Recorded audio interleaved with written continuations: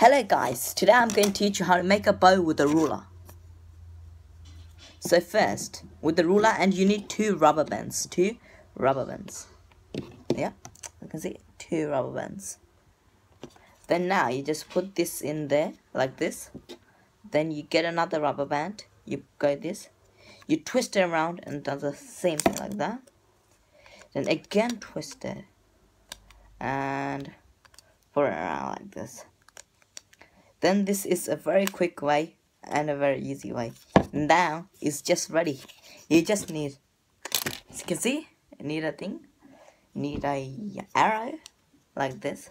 Now you just need to fire it. Okay? So you first put it in there, then do this, then fire. Something like that. It will go really far, okay? So don't, it could hit someone's eyes. Be careful with that. And if you like my video, please subscribe to my channel. Thank you.